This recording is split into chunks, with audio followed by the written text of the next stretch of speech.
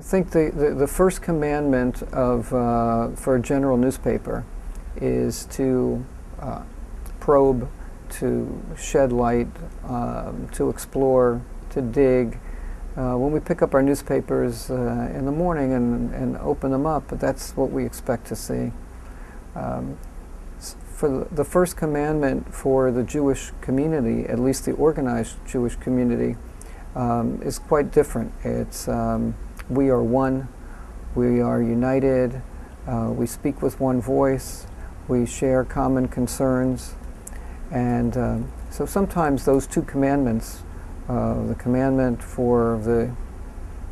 the journalist and the commandment for the Jewish advocate, if you will,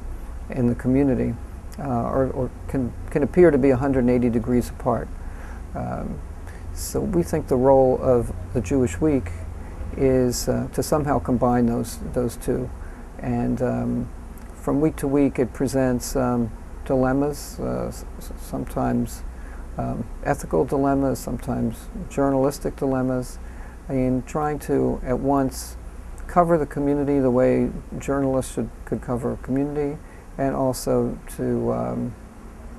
show that compassion and that extra degree of sensitivity to the community that will also serve a higher purpose.